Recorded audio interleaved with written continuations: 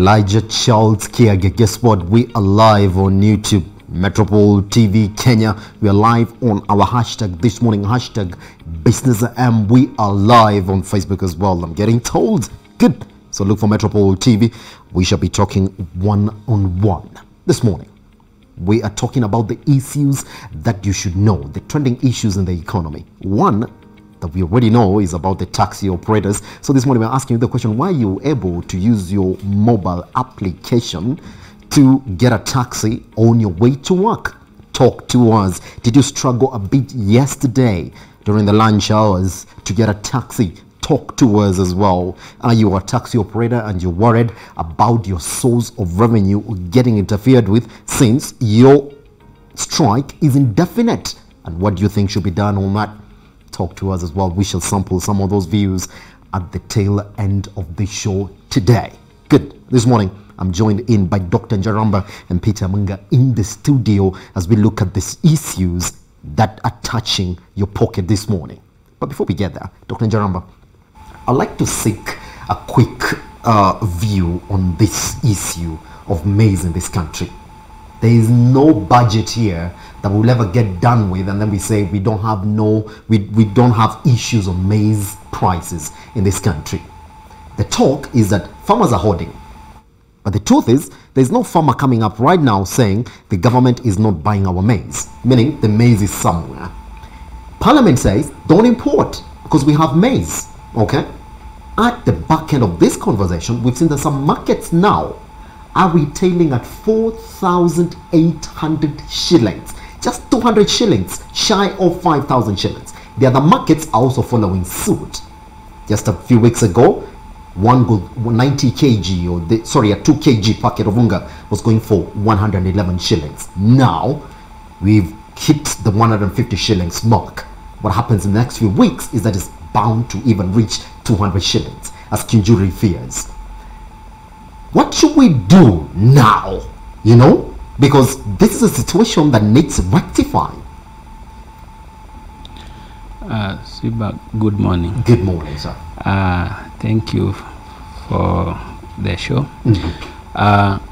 For me, it's actually not what we should do now. It's what we ought to have done a long time ago. The issue of maize in Kenya is a recurring issue. It happens year in, year out. We expect the problem again will occur next year, a time like now, the maize problem. Of course, I feel that this is a man-made problem, of course. It's a cartel issue where the businessmen would want to make a kill out of the problem. And the government should be there at any time to protect its citizens. Like now, the issue of maize, we see that there are some areas in the country where there is a lot of maize, of course at a very, very low price. Now, the government should actually embark on purchase of such before even we think of going out of the country to import. Yes. It must have exhausted the maize available, and also a system verifying that there is no maize holding anywhere. You remember last time when we had the scandal, we had businessmen claiming that they've imported the maize, while in actual fact it was just available locally. So I think the problem is man-made, and therefore the government should come in and develop a system of making sure that the maize being held is never happening. The issue of maize not bought from the farmer, it does not occur. Yes.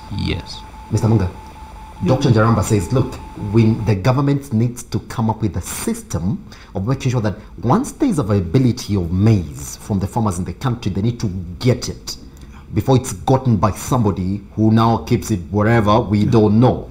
But how is this system going to be efficient if the government by itself doesn't therefore give farmers proper incentives when it comes to getting the maize from them? Do you think that's the solution? Actually, as Dr. puts it, the problem starts much earlier. Yes. There are already a lot of people anticipating there will be this systematic failure in government. The problem with somebody said with failing to plan is planning to fail. So our country has reached a place whereby we totally failed to plan in all these issues. So we have to fail. And these middlemen have taken advantage. They know that we can't plan. They know all these things. So actually it's not even that the maize is with the farmer. The maize is with the middlemen. They are the people pushing these prices up. They bought the maize. They have already put it somewhere. They are now controlling everything. Yeah. And they are very clever. They have known that selling this maize to the government will just make them even more poor, because government will not pay in time. Government will take a lot of time. Their maize will get rotten in the stores. So this time what they've done, they've become cereal boards on their own. Mm-hmm. So they buy the maize, they keep somewhere. Now they control the prices. They are able to talk. And then technology is another thing. Technology is, as much as a very good thing, it has now united all these middlemen. They are able to talk, to control, to speak to one another.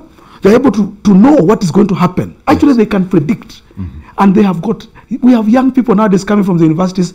They call them actuarial scientists. Mm-hmm. Is that the word? Yes. Mm-hmm. So they are able to know where the maize is, what they can do, how they can buy, where they can store. Yes. So that's what's happening right now. This is an artificial shortage. Mm-hmm.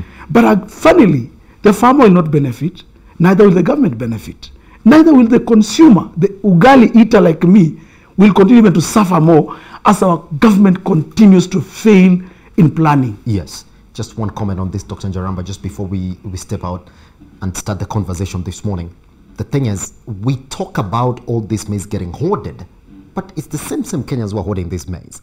But when you look at even what the government does, now they're talking about importing of maize, but when it comes to taking care of our millers locally, because we don't know, some of them have closed shop because they have a lesser supply of the commodity they're supposed to use to make this unga. Now, if you look at the 2019-2020 budget, even the import duty, the 50% import duty, if you get your commodity from EAC, because if you look in Tanzania, Uganda, Rwanda, they're getting this commodity at cheap prices. It's only in Kenya where these prices are way up there. Why didn't the government answer for, say, in 2019-2020, because we're talking about food security, this, if you import maize from Uganda, Tanzania, and our neighbors, then the import duty you're supposed to pay is being taken off. If you're talking about lessening this price in the country. Sure. Actually, the problem happens mainly because of the planning issue. And as much as we are talking about the issue of planning, yes, I think it's a deliberate. Of course, you know, the cartel has actually even infiltrated the government. It is in the government itself. We've given the government all the tools necessary, not only the tools, including our resources. We pay tax so that the government is able to implement the policy. That goes to protecting the consumers. Mm-hmm. That goes to actually making the welfare of the consumer better. Now, in the process of actually addressing this problem, from my view, the government let it punish those people that are holding the maize, the cartel. Yes.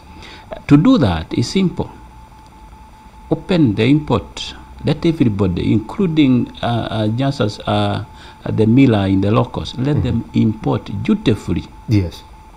And the cartels now will start feeling it, because they hold the maize so that the price will go up. So they and then they release the maize. Uh-huh. Now, to punish them is so simple. Allow importation from, you can actually accept any maize coming from the Comesa region, yes, leave alone the East Africa. It's duty-free. Anybody can import. Yes. Anybody. And by that, you will see within no time a lot of maize coming to the market by the cartel trying to release, of course, through panic. Yes. Before the price actually really comes to the floor, they will release that maize. So the issue is, do not license few individual, open the importation to anybody. Yes. At any time until the problem is solved. All right. So, Mr. Amunga, just want us to to open the conversation therefore this morning.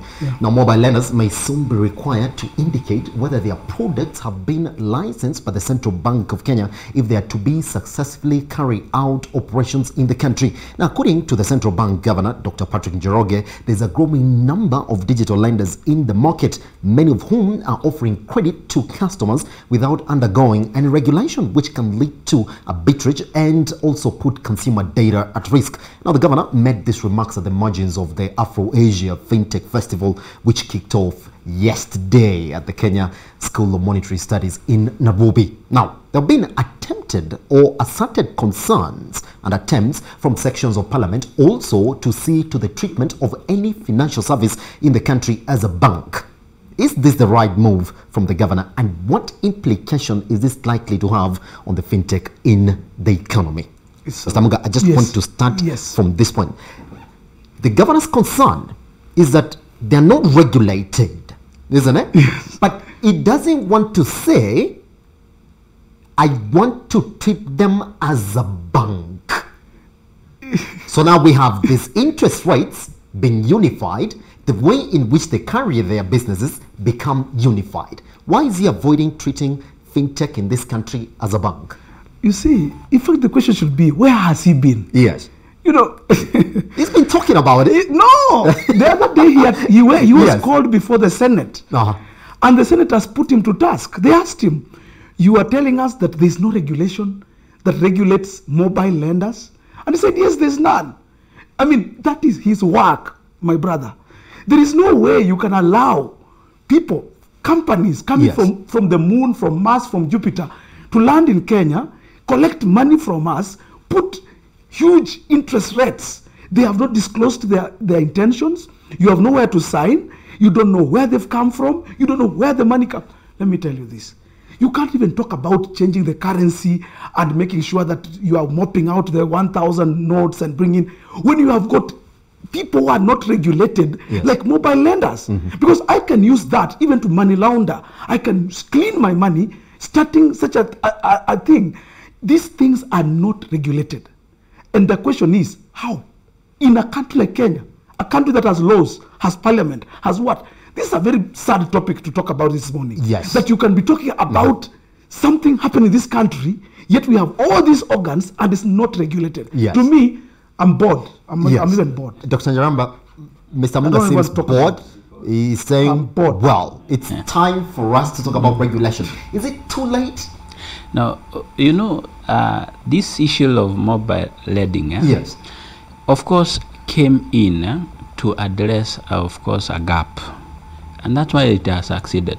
Is it addressing a gap, really, Dr. Njaramba? You see the success of the mobile phone. Yes. Definitely is by the fact that there was a gap. You know, a market is available if it is not addressed. So that's what the mobile phone and the issue of mobile banking came in. Now, the issue of regulation, definitely it's required. You know, the function of the central bank, on top of maintaining the balance between the demand and supply for money, there is also the issue of security for that currency. Now, if this mobile banking and mobile lending is actually not regulated, remember, it may actually give a room. You know, the issue of money supply and increase does not only occur by printing or releasing more currency into the market. It also occurs due to increased circulation. And if that money occurs through the process of maybe that speed of circulation, then you will find that we'll have more money chasing few goods. Now, to address that, of course, the central bank, as a regulator, needs to be aware that this is what is happening in terms of money supply, in terms of the speed of circulation. And the other issue is the issue of money laundering, as it has been mentioned. The money laundering can occur very easily through mobile banking.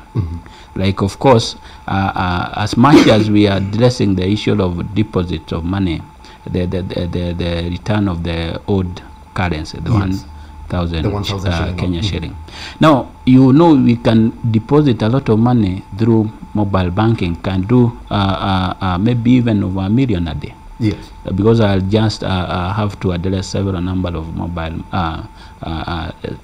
mobile lines, yes, then different agents, and I'm able to release a lot of money back to the circulation. So money laundering is occurring effectively through mobile banking and also mobile lending. Yes. So regulation is completely necessary. Now, we do know that the digital, now the Central Bank of Kenya governor has really been pushing them and telling them, I think it's time for you to get regulated.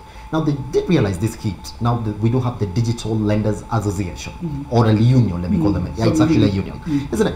And they're saying that what we're looking into is the discipline of our members, isn't it? They're coming up with their own code of regulations, isn't it? But what they don't address is this: interest rates, which every Kenyan looking at it will say, if you're regulating, all right, then you should have a platform in which you're regulating. It's either you regulate them as a business, which the Central Bank of Kenya doesn't do. It doesn't do. Then you have to look at them as a bank.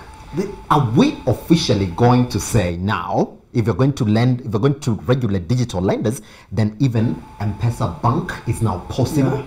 We're going to have branch bank, Tala bank. So now we can say, look, all of you guys are banks, isn't it? Yes. Therefore, your interest rates are just the same. Yes. And even the way that you offer your loan portfolios is going to be regulated as well. Is that where we're going? Is that what it should do? That's where we should be going. Yes. You see, actually, this problem began because of the M-Pesa thing. Yes. M-Pesa is good.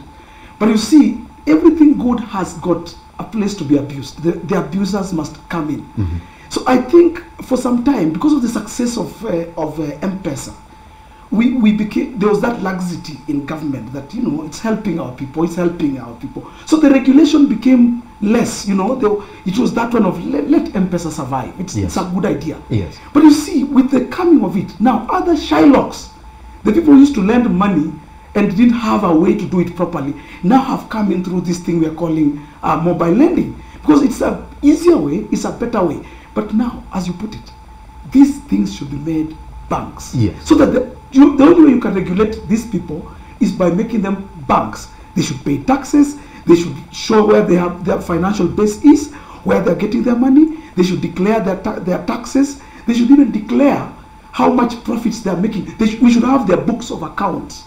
Every end of the year, they should declare their profits, if they have made profit or not. They should even be on the Nairobi Stock Exchange. Yes. Actually, M-Pesa should be on Nairobi Stock Exchange, not as Safaricom, but as M-Pesa. That is the only way we as Kenyans can be part of it. We can now benefit. But when it hides under a mobile telephony or something like that, then we lose it.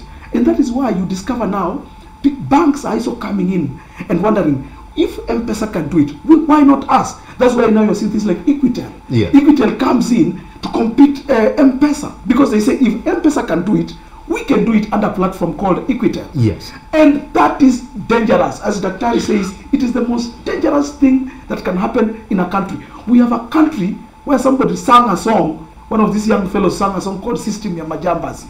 It is, the Majambas is planned in advance. They think when we are asleep, what can we do to get this money? Yes. And they're doing it. All right, Dr. Njaramba, just the last question on this.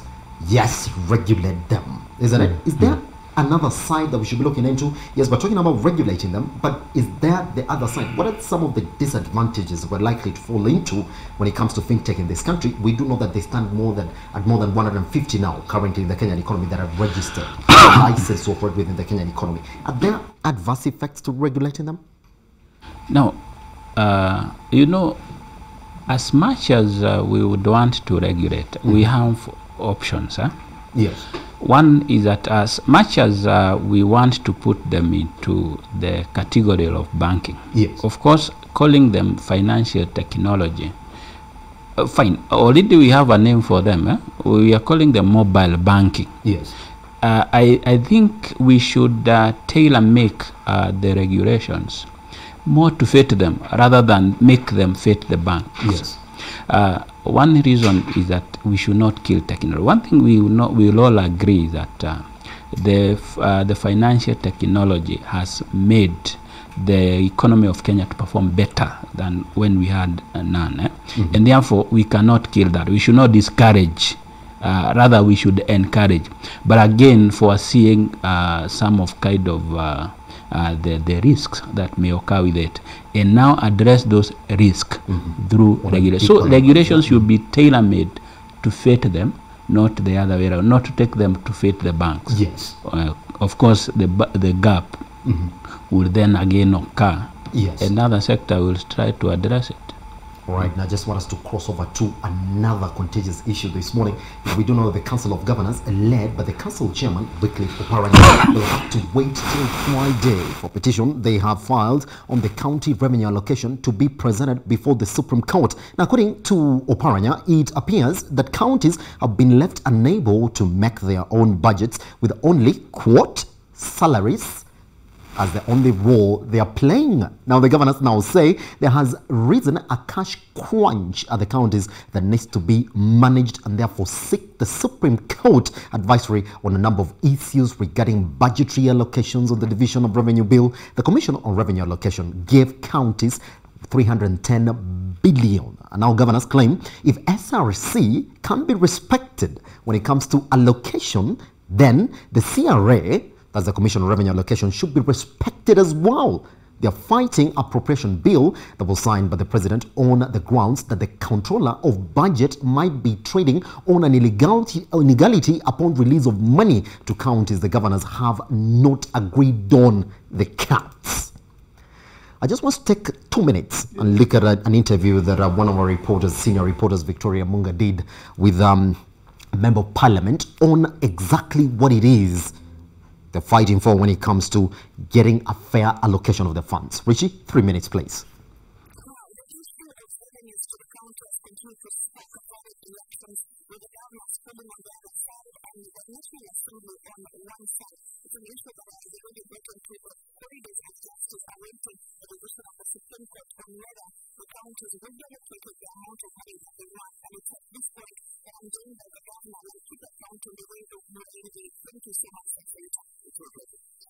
We are now in court on the matter of the evidence to the counties in the event that the court decides you only decide 316 evidences that happens to the county. Well, first of all, there is a number of questions that are now before court. It's not just about the figure, it is about the budget process itself. In fact, the biggest question is whether the National Assembly lawfully pass a national appropriation bill in the absence of the Division of Revenue Act. The next issue is very important for the reason that Article 218, which deals with the Division of Revenue, is the function, is the system which is the heart of the constitutional safeguards for devolution. You will recall that in Kenya's first attempt to run a devolved system, the regional governments collapsed because they could not have access to resources. That is why, in framing the 2010 constitution, the regional governments were involved wanted some constitutional safeguards. The non-constitutional safeguard is the Division of Revenue. So if it can be abused, if it can be ignored, that, to my mind, is beyond the revolution. So it is a major constitutional moment. All right. He calls it a major constitutional moment. His drawing is thinking from the 2010 constitution that talked about devolution. And it said that some of these counties need to be given the ability by the national government to actually become self-sustainable. Mr. Amunga, I want us to start from here. What services are these that the counties are looking at that they can't have right now when they talk about more revenue allocation? And are they justified constitutionally, therefore, to say we need more money? Yeah, they're very justified. Are they? Yes, you see, the truth of the matter is that the reason why we even had the 2010 constitutional review, the major landmark was devolution. Yes. Devolution brought power closer to the people, and we can't run away from it. Yes. Devolution has done a lot, has changed a lot of things, and it has been felt. We can't run away from it in our counties. The only issue is funding has been low. Let us agree. In a country that is riddled with poor planning, riddled with corruption, riddled with all these kind of things, corruption has suffered. It's actually taking the brunt of it. Yes. Because when the money doesn't come on time, my friend, anywhere, even when your salary doesn't just come on time, you will fail to plan. Corruption will come in. You will borrow. You will go into loans. All these things are now affecting county governments. Yes. And we can't run away from it that central government is killing devolution. That one is given. Yes. The question that also comes in, what has devolution units or devolved units or what we call counties done to come out of these holes that the government, the central government is throwing them in? For example, when we talk of a county like Turkana, from that map you have there on the board, yes, you can see this county is big, is huge, and it has resources. It may not have rain, but the resources in Turkana County are big. What has Turkana County, as a county itself, done? What have the regional blocks, like say the Western Regional Block or the Lake Region Block, of those counties that come from the Lake Region, what have they done on their own to sustain themselves? The issue is sustaining. The issue is sustainability, isn't it? And I want us to talk about this issue in tandem with what we're saying right now in terms of how counties are using their development money. Now, we do know that, I'm coming to you, Dr. Njaramba. Now, we do know that, just before we get here, we do know that Siaya, Nakuru, Nyandarua, tail in development spending. Even as we look for more money, the way in which we use this money that we are asking for is getting spent on, quote, the controller of budget says, priorities are not getting right as the counties. Is it okay for the counties to demand for more money when we have these headlines also at the face of the economy? Dr. Njaramba?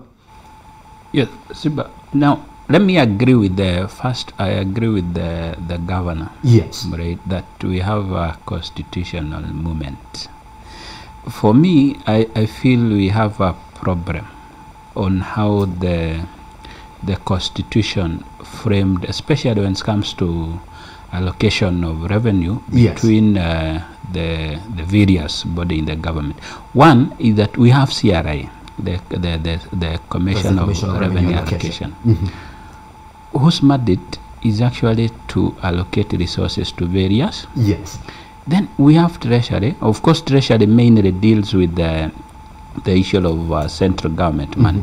But now we have the Parliament, and the Constitution still give them the power to make a decision when it comes to where the money is supposed to go, isn't it? So whatever CRA says still has to go back to Parliament, isn't it? Yes. So the question, of course, I keep asking myself, yes, why do you have CRA where they use so much energy, revenue, and of course time, and then make decisions, sometimes very, very good decision, based on not only political consideration but fiscal consideration. Yes. The revenues available and the need to various sectors of the economy. Then we have Parliament. Parliament, remember, again, is a political process, whereby once they are not happy, we have, of course, what we have in the issue of the revenue bill, the appropriation bill. That's the money going to the county. Yes. I will tell you, it's not an issue of finance. It's supremacy battle. Of course, now what we are just seeing currently is supremacy battle between the National Assembly, that the Parliament, and the Senate. I can tell you for sure, the issue is not about money. It's not even about money. It's just supremacy. So we need to actually look at that. Yes. Then once we go now to your question about the spending by the counties, and you look keenly about the procedures. That goes to releasing, because you need to dig deep. Why have they not spent?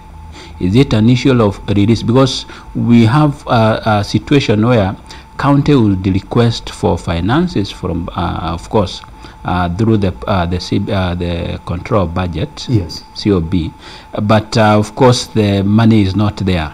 Of course, you know, the government collect and releases, Yes. and once it collects, of course, it defines where money will go first. So is it an issue that the money has not been released despite the fact that the counties have requested for them? There is also the issue of planning by counties again. Yes. Where you know, like for example, if you are to construct a building that would take maybe 4 years to complete, it is not logical to allocate all the money in one financial year. It would be good, like for example, if the following financial year, which you start the project, it's only the issue of planning, developing BQ and all that. Allocate the least money possible, yes. so that come the other year, now you are able to, you allocate money as your absorption capacity. So I think that should be an issue. The issue of release from the consolidated account, yes. and the issue of allocating per absorption capacity. Yes. I think that should be that should be the key focus. Okay, I'm going to just quick on this because I think we only have 5 minutes left. I'm getting told. Good. Now, upon the High Court ruling on Friday, in case they don't get it their way, just remember that the president just signed a bill that is supposed to make possible for the county to use this money that they don't want. Meaning that the Commission on Revenue Allocation is pretty much going to release these funds. Yes. What happens now? Because there's an okay from the president, yes, allocate the funds. Yeah. But the governors are saying, no, we don't want these funds, we want more. So what happens upon a decision on Friday by the High Court? The supremacy battles will continue. Yes. Of course, even if the court, they'll appeal, they'll go to, you know, all that kind of shenanigans. They'll Yes. go through all that. The issue is this.